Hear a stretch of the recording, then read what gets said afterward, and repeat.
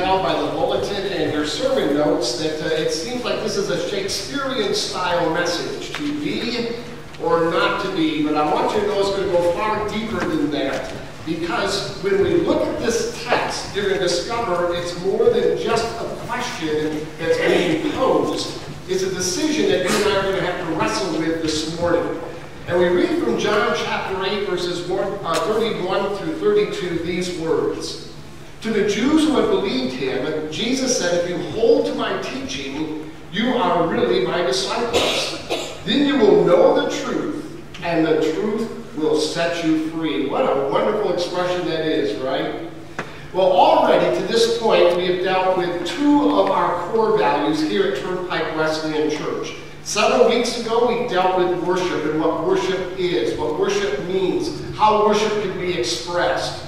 Worship is giving glory to God for who he is and what he's done and our relationship with him. Worship doesn't happen just on a Sunday morning. Worship is an attitude of our heart that takes place every day of the week. And then last week we talked about fellowship. And we recognize that real fellowship can only happen when we have the vertical fellowship between us and God. Once that's properly in place, then we can have the horizontal fellowship with one another in the body of Christ. Well, today we're going to be talking about the third core value, and that is discipleship. And let me say this now in case I forget somewhere along this series. These core values are not in any particular order or in any particular priority. They're all of equal importance, woven together, that truly identify who we are as the Turnpike Wesleyan Church. And when we get into the area of discipleship, I'm just going to make a confession right now. There are some areas I really struggle with. And I think as we talk through discipleship, you're going to say, ooh, wow, that hurts. There's some areas I'm struggling with as well. But the reason I struggle probably more than you, I was told, this really happened, that if my IQ is 5 points higher, I'd be perfect. The perfect idiot. Then, while I was attending Spanish, I had to take a language in high school, and so I chose Spanish. You know, I struggle with English. Why would they do that to somebody? You talk about destroying a person's self-image and confidence, but I took Spanish, and there was no Spanish name for Norman. Guess what it actually interpreted to? Nacho. So that was my Spanish name, Nacho. And the Spanish teacher, knowing that I struggled so much in his class, would always ask, hey, Nacho's smart. Can you answer this question? Put it together, and this is a true story. So in that realm of life, as well as in the spiritual life, I'm a work that's in constant progress. But I think we all would say the same, right? The word discipleship is used in the Bible as a synonym for being a Christian. What it means is a Christ follower or a student of the Lord. So when we refer to Christians as disciples, what we're doing is actually identifying them as followers of Jesus Christ, as students of his life and of his teaching. But there's something more that's even implied in this idea and concept of discipleship. It also carries the idea of imitation. So disciples of Jesus Christ are those who are seeking, not just intellectually, not just to understand Christianity from that perspective, but they're also seeking to be like Jesus. Disciples of Jesus Christ are people who are desiring to model their lives like the Lord himself, who are wanting to walk in his footsteps. So yes, we study the life of Christ. We observe how he encounters and relates to all kinds of people, children, family, soldiers back then, kings, poor people, wealthy people, hurting people, needing people, even how he interacted with religious hypocrites and those who were false disciples or false prophets. We take account of his interaction in all those ways. We also see how God interacted with his own Father the times he pulled aside for prayer, the times he communed with God. We note, as we study his life, his courage, his compassion, his wisdom, his humility, his patience, his strength. And then, having studied Christ, now we try to imitate him, but we can only do that if we have a relationship with him, and the Holy Spirit has his right place in our lives. You and I can read all kinds of self-help books, we can read all kinds of things about the life of Christ, but if we don't have a personal relationship with Jesus himself, everything else will be to no avail. So you have to accept Jesus Christ as your Savior, then you study, you imitate, and through the power of the Holy Spirit, you ask to be able to walk as Jesus did.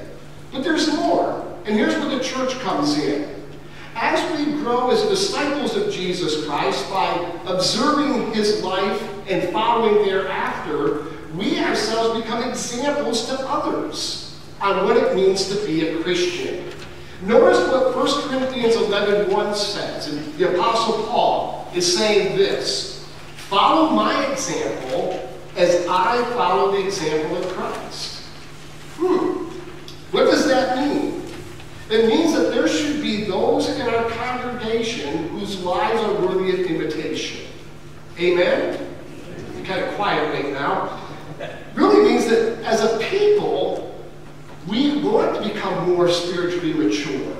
We work at becoming more spiritually mature so that our lives then can be a reflection of Jesus Christ, and it can be reliable if people are looking at us. How many have ever heard the expression, you may be the only Bible some people read? When you walk outside this building, there are non-Christians that are watching you very carefully. And I realize that we're imperfect people. I do. I realize that we make mistakes, and we have hang-ups. There are things that set us back. But overall, if we know Jesus Christ, and we love him, and we're doing our best through the power of the Holy Spirit to imitate him, the world should see something different in us. There should be something in our lives that speak out. It's almost like a magnet. What is in their life that is so refreshing and so solid? Where does their confidence come from? You see, Paul says, I need to follow Jesus in such a way that I can be an example to others. You and I need to follow Jesus in such a way that our lives also become an example to others.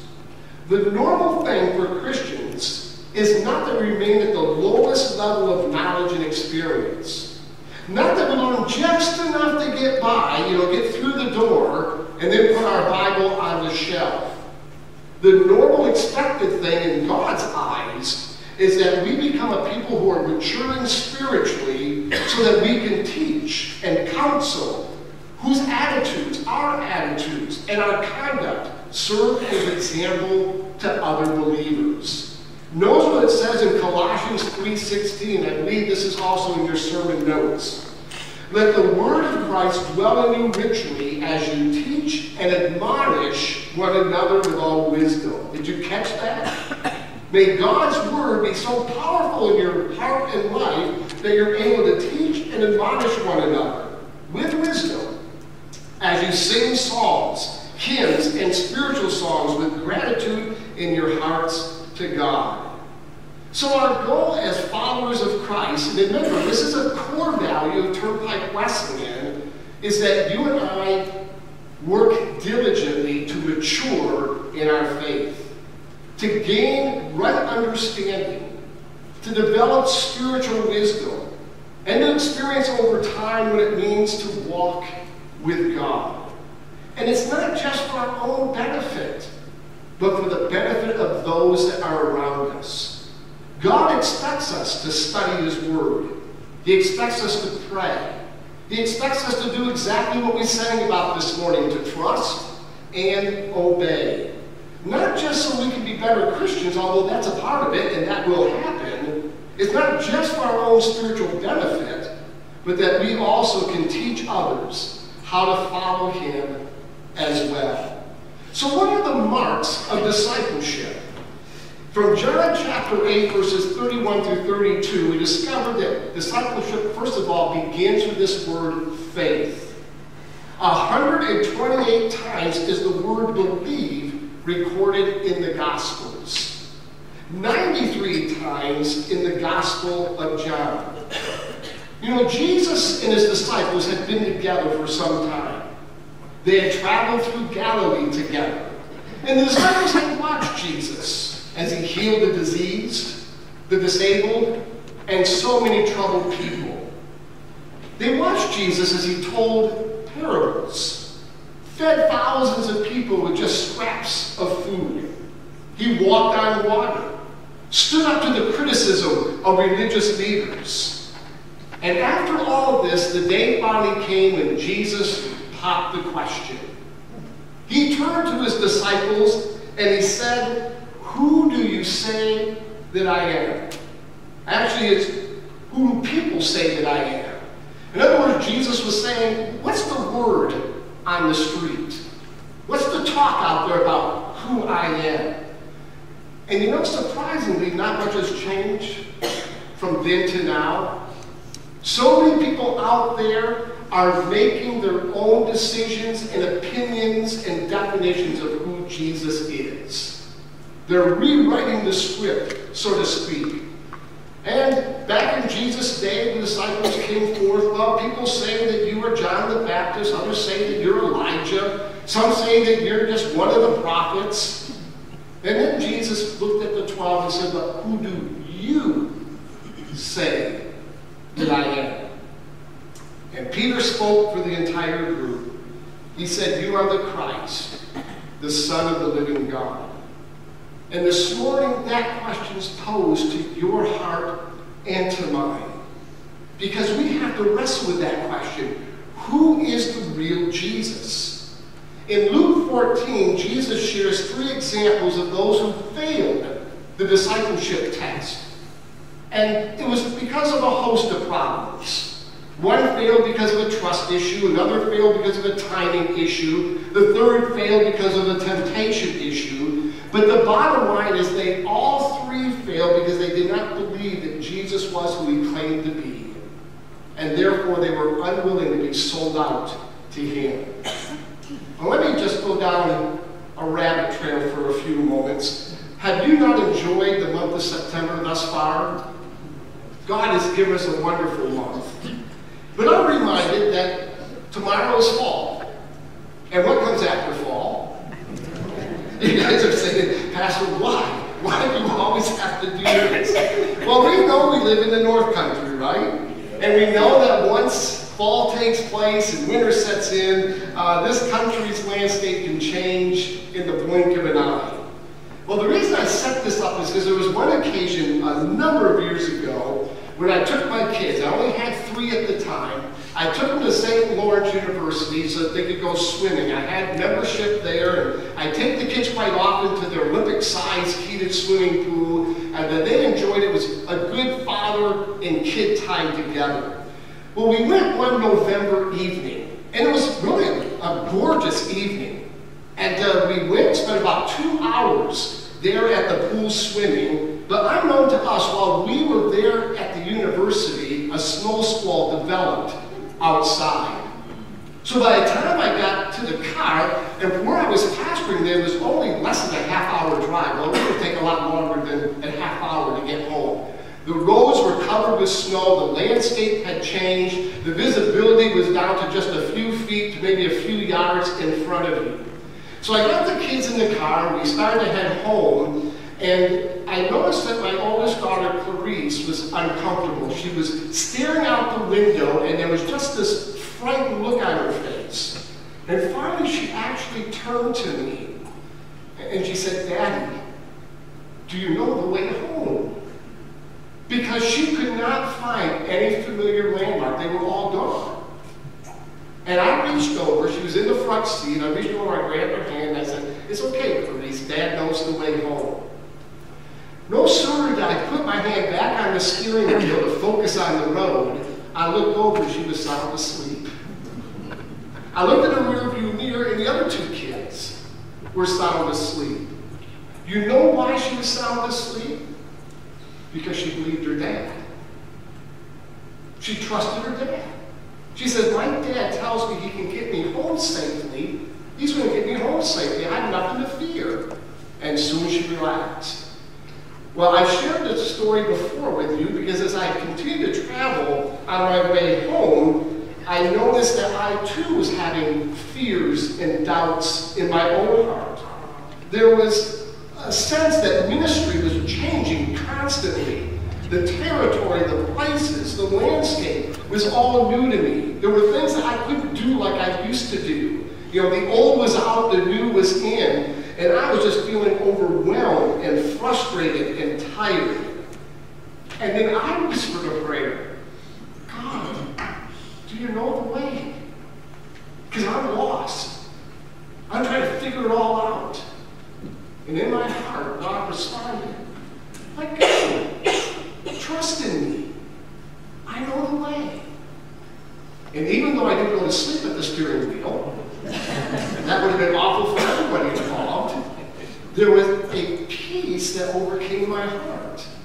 A peace that all of a sudden, why don't I trust God? Why don't I put confidence in Him? Why am I not more sold out? I believe who He is, and I believe His Word, I believe His claims. You know, folks, if we don't believe in who Jesus is, then we're going to continually be frustrated. In fact, we cannot follow the message if we do not believe the messenger. I think this is the very reason so many churches have surrendered to the culture around them. Because they don't have a solid foundation on Jesus Christ.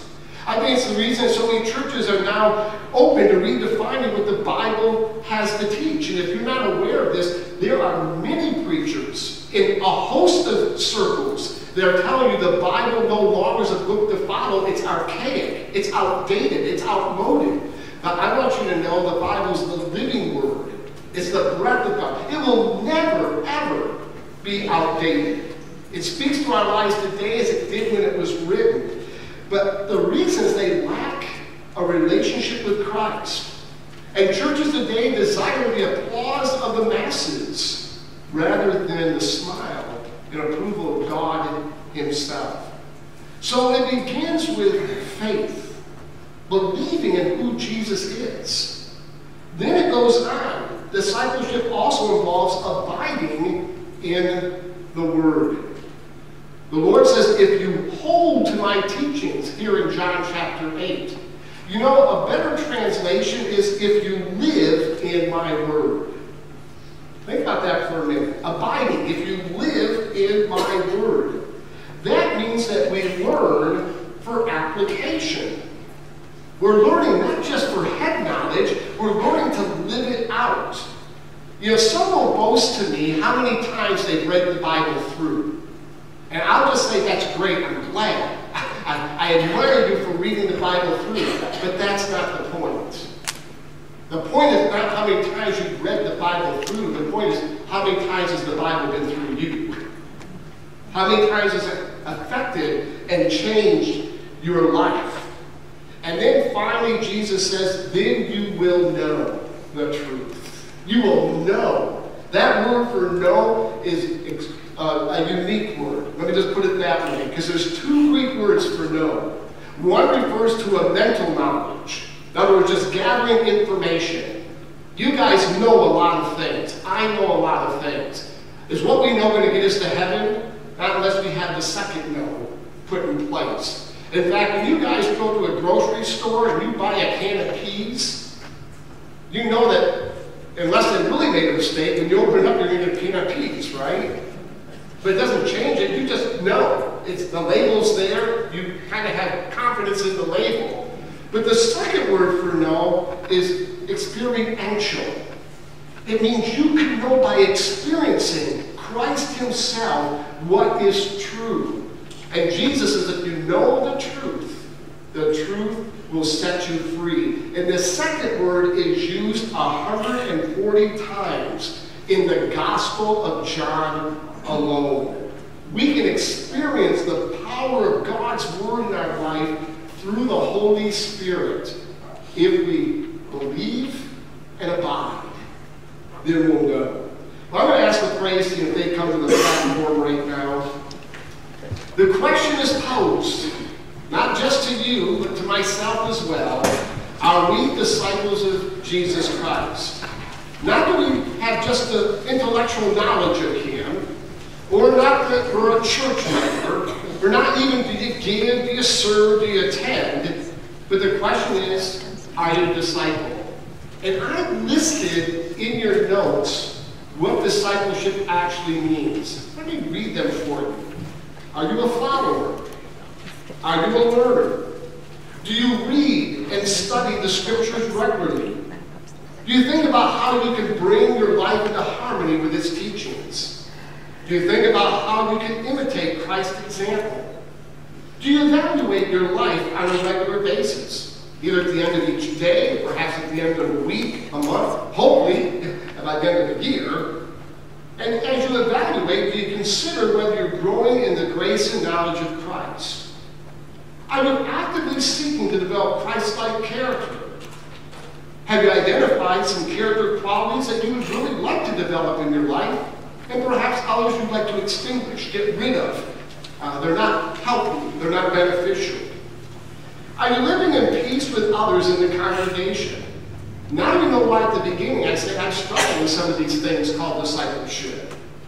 Do you seek reconciliation when there's a conflict? Do you forgive and ask forgiveness? Are you truly confessing your sins to God and asking for His forgiveness and seeking His grace to forsake those sins? Are you praying? Pretty big list there, isn't there? But these are all marks and descriptions of a disciple of Jesus Christ. They form a picture of what it means to follow Christ. So how do we measure up when we look at all these things? If you're like me, we probably don't measure up very well. But you know what? That's okay. Let's start today, right where we're at, to make it a point to allow the Holy Spirit to work in our lives so that we now can begin being true followers of Jesus Christ. And I urge you to decide today, by the power of His Spirit, that you are going to be a disciple. That's where to be or not to be comes into play. You can ignore discipleship altogether if you like, but you're not going to go very far in your Christian life. You're not going to have victory that the Bible speaks of over and over again. So maybe we make a decision today, even if we've been poor disciples in the past, that we're going to give this some concentration. This is an identifying mark of Turnpike Wesleyan. We want to be an identifying mark of every believer. We're going to be a follower, an apprentice of Christ. And I pray you'll do this not just for your sake, but for the fact that your life then can be an example for others that are around you and for their family as well. So as we stand together and sing our closing song, it's a song of invitation. And if